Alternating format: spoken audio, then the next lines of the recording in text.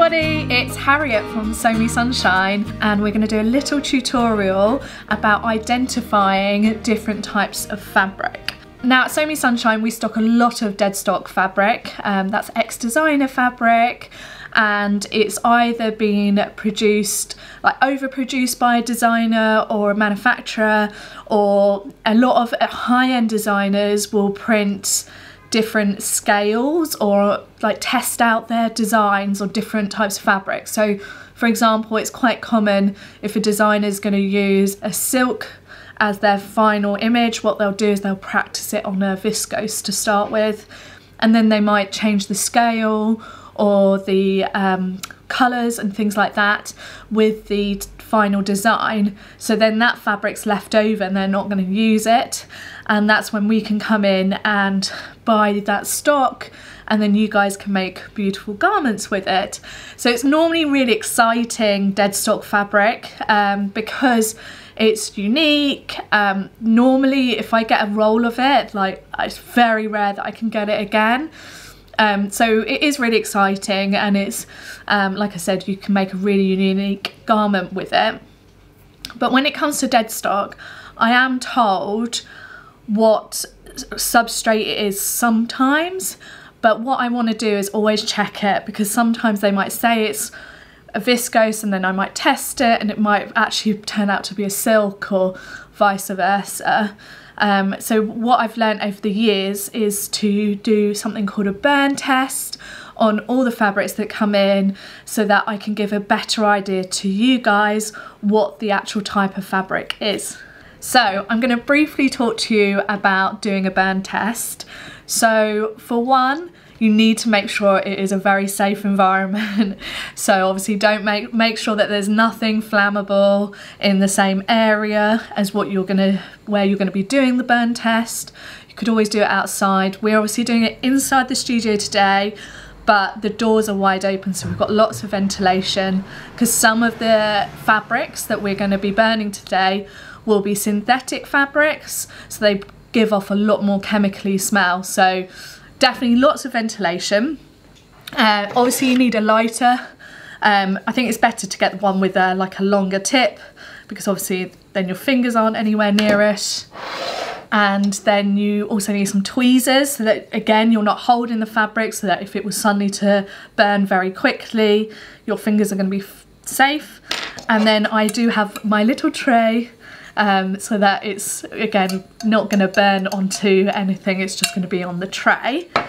And also I will always have water nearby for emergencies, and then in the studio anyway we've got like fire blankets and some other safety equipment.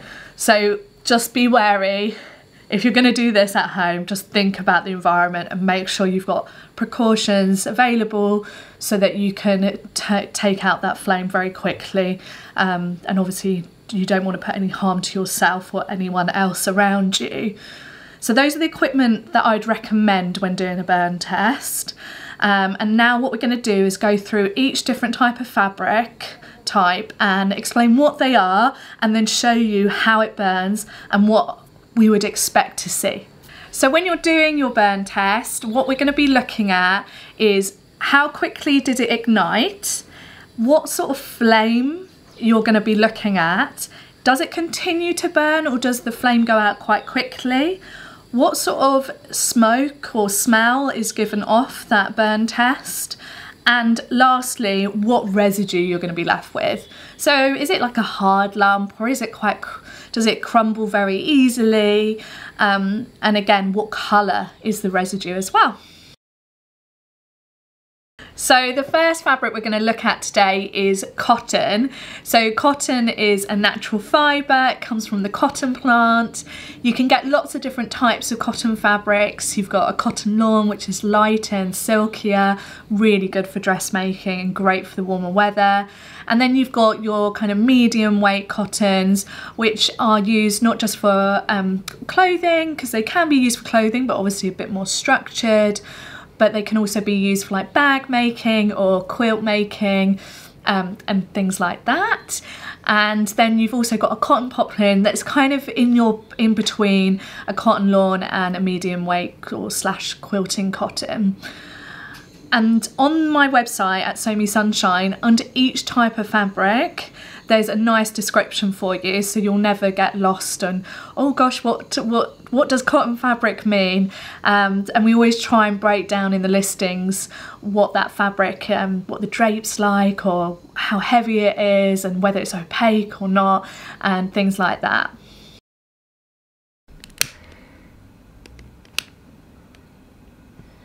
So that is a cotton fibre, and it burns quickly with a yellow flame, continues to burn when the flame is removed, and it's got a soft grey ash, no beading, so it's nice and soft. I'm not going to touch it because obviously it's still burning, and it smells like burning paper or kind of like a burning leaves.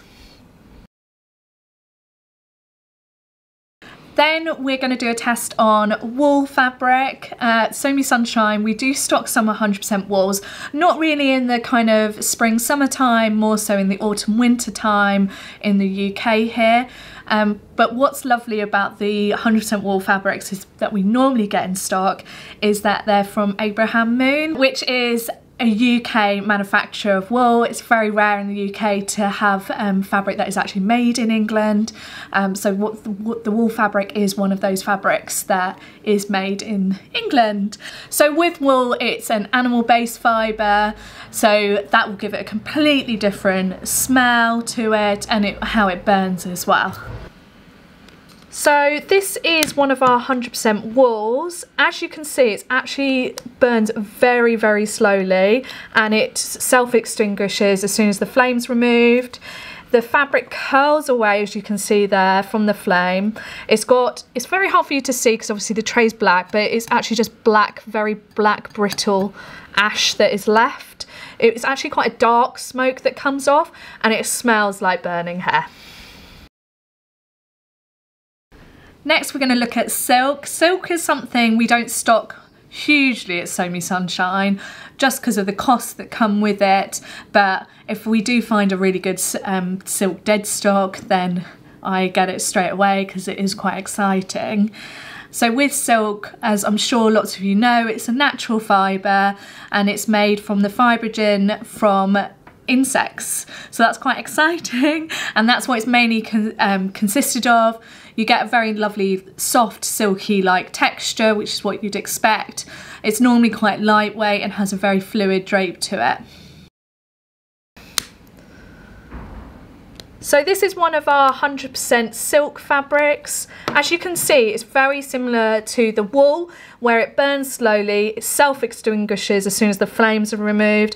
The fabric does curl away like the wool fabric does, very little smoke, but it's a darker crushable ash, and also it also smells like burning hair, but compared to the wool, it's actually stronger, a lot stronger. Next, we're going to look at linen. We stock lots of linen at So Me Sunshine. Obviously, this test is going to be on 100% linen because we're specifically looking at what linen is like to do a burn test on. Linen is produced from the stem of the flax plant, and as I said, it's completely natural, and it is seen as one of the most sustainable type of fibres because it doesn't require like extra water to allow it to grow. It just grows through naturally with the rainwater, and because it's 100% natural fibre, it biodegrades on its own, so that's better than it being sitting in somewhere for a very long time. It's also very strong and durable, so your garments are going to last a good period of time as well. Just one thing to note, that if you're doing a burn test on a blend, and that's quite common when you've got linen, you get like a linen viscose blend, for example, bear in mind that when it comes to the blend, you might see some characteristics from, let's say, the linen, but you also will see characteristics from whatever it is blended with, like a viscose. So that's something to bear in mind when you're doing a burn test. This is one of our 100% linens. So remember, if it's a blend, it will burn very differently. And this one, it burns very quickly. It's got a yellow flame, and it continues to burn even after the flame's been removed, and it doesn't melt or have any beads. It's got some soft grey ash to it, and it smells like burning paper.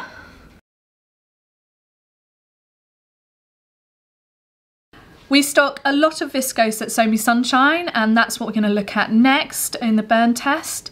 With viscose, it's neither a synthetic fibre, but at the same time it's not a natural fibre either. It's from wood pulp, from lots of different types of plants. You might see a bamboo, for example, but then you've got chemicals and water added to it to actually generate the viscose.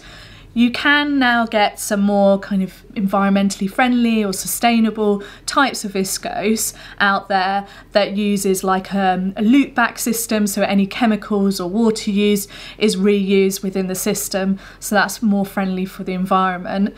So it just depends. With viscose though, what's really lovely about it is that you get so many different types of viscose. You get a viscose crepe, which has that classic crepe texture, a viscose lawn that does feel like a cotton lawn and lovely and lightweight, a viscose satin, which obviously is that nice silk kind of finish to it and almost handles like a silk.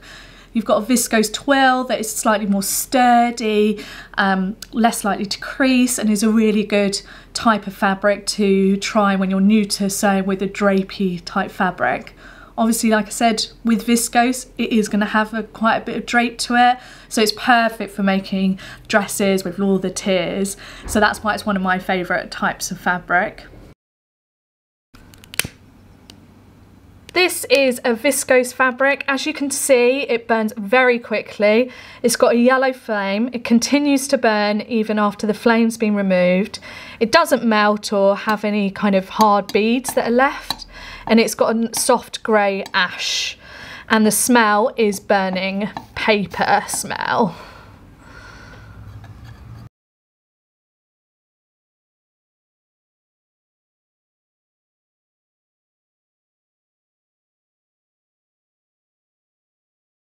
I'm going to briefly talk about Tencel. Obviously Tencel is the trademark name for lyocell that is produced by Lenzing, which is the company that trademarks Tencel. So Tencel is a form of viscose. So we're not going to burn Tencel separately today because you will see near enough the same as what you would see with a viscose, because it's made out of wood pulp just like viscose is. It's just a different type of process and different wood. When it comes to Tencel, it is trademarked Tencel because it uses a sustainable source of wood, and there's certain steps that have to be done in order for Lenzing to certify as Tencel. It also takes into account not just the environmental impact, but also looks at the social impact as well. So there's lots of steps that have to be done for it to be certified by Lenzing as being Tencel. At So Me Sunshine, you'll never see us say something is Tencel unless we're sure that those certifications have been approved by either most likely from the factory, and then the manufacturer's got that certification so that we can check. At So Me Sunshine, we don't stock a huge amount of polyester, but we will sometimes stock it if we think the design is really amazing, or it may even be blended with a more natural fibre. So polyester is completely synthetic, so it's a man-made fibre, and it will burn very differently to the natural fibres that I've just gone through with you. So with polyester, you will find it in a lot of different types of fabrics. So you might find it in different types of crepe. You can also find it in like a chiffon, so really soft and drapey. And you can find it also in like a scuba. We don't stock a lot of scuba, but that is, again, 9 times out of 10, it'll be a polyester content. This is one of our polyester fabrics. It burns very slowly, and this has done a great job because it's shown you that it melts. So it shrinks away from the flame and it self-extinguishes, and there's a black smoke that comes off it that you probably didn't quite see. It's melted the actual fabric and it's left a really hard black residue that you can't crush. and it smells almost like a sweet chemical-y type smell. And we're going to be looking at nylon today. So nylon is a really good fabric for making, obviously not just like activewear, but also swimwear. And recently at So Me Sunshine, we've just started stocking nylon that is actually Eco-Nyle registered. And that is a more sustainable type of nylon, because what it does is it uses regenerated nylon. So quite a lot of the time they'll use it from like old fishing nets or old carpets, and use that nylon that's in that to make their Eco-Nyle, so their regenerated nylon. And that fabric, after we've used it, it can be reused and reused again to make the fibre, the nylon synthetic fibre, to make the fabric. And it doesn't affect the quality at all. So that's really positive, as obviously it is a man-made fibre. It doesn't naturally biodegrade. So it's really positive that we've got this type of nylon that we can now stock and use in the sewing community. So we're going to see how that burns today. This is one of our nylon, our Eco-Nyle activewear fabrics. As you can see, it burns very slowly. It shrinks away from the flame, it self-ignites, and it melts just like the polyester does. And at the end of it, it leaves a hard black melted beads. And it also, they can't be crushed just like the polyester. But unlike the polyester, it has a slightly different type of smell, almost smells like celery. It's not as strong as the polyester kind of chemically smell. And lastly, we're going to do a burn test on a fabric containing spandex. So I've actually chosen a cotton jersey, but obviously spandex can be in not just your knitted fabrics, it can also be in your woven fabrics. So you can have a woven fabric that's obviously more structured, like a cotton sateen that has some spandex in it, which will give it a bit of stretch. Or like a denim with some, that could be a cotton denim, but then have spandex in it to obviously make it a bit more comfortable. And then, like I said, it's very common in a lot of jersey fabrics. This is one of our cotton spandex. It's a jersey fabric. So obviously what you will see is similar to a cotton, but what we're looking for is the fact that it's got the elastane in it. So what does the elastane cause to the burn test? So as you can see, it burns just like a cotton would, but unlike a complete 100% cotton, it does melt slightly, and it does give off a little bit of a chemical-y type smell, and it leaves some soft black ash. But like I said, because of the elastane content, you can smell a bit of chemical smell in with the normal kind of cotton burn test. Thank you so much for watching. I hope to see you soon, and don't forget to have a look at So Me Sunshine's website. Bye!